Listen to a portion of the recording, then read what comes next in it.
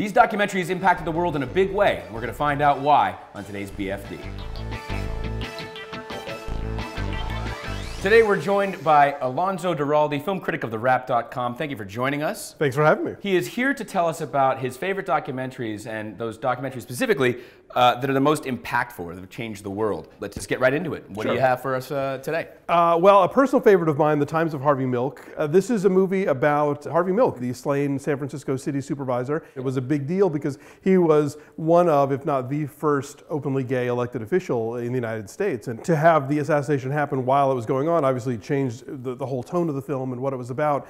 Without that movie, we wouldn't know Harvey Milk the way that we know him now, and he wouldn't have had that ongoing impact that he's had in so many facets of American life. For me, it's so much more compelling than the Sean Penn sort of narrative movie, Milk. Do you think a documentary is more powerful than narratives that are sort of inspired by actual events? If somebody is interesting enough to warrant having a film made about them, they themselves are so charismatic and so fascinating that once you've seen them on camera, anything else is going to be sort of a pale imitation. Next up, what do we have in our countdown? Well, Morgan Spurlock's Super Size Me initiated a conversation that's still ongoing in this country about what are we eating and where does it come from and what's it doing to us. And you know, he uses humor and he kind of makes himself into the subject of the documentary in an interesting way. But at the same time, it's not 90 minutes of him eating Big Macs and throwing up. It's also, you know, talking about the farm to market system, talking about school lunches and so many other topics that feed into the overall idea about nutrition in this country. And then finally,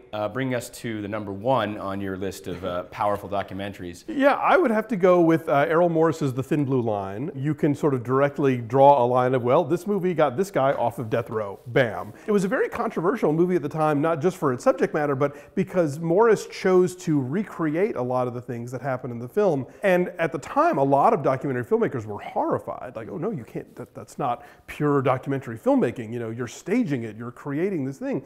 And now, of course, I think it's become very standard to sort of recreate events that weren't or couldn't be captured on film. Is there a common thread in those films besides them being your favorites? Well, you know, I think they're all, in a sense, sort of public advocacy documentaries. You know, they aren't, oh, this is my relationship with my father movies. These are, here's a thing in the world, somebody needs to do something about it, and you know, here's everything that you need to know. You may never get to travel to a tribe in Africa or a Russian prison or Antarctica, but you can see it in a documentary, and it's not the same as being there, but at least it gives you some tangible idea of, okay, these are people that exist, and this is a way that lives are led.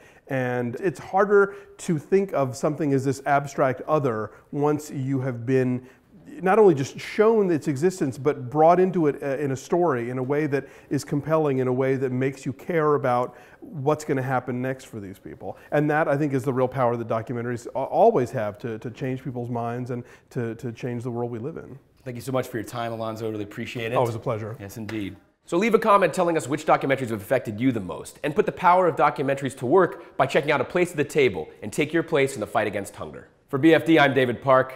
Make sure you subscribe.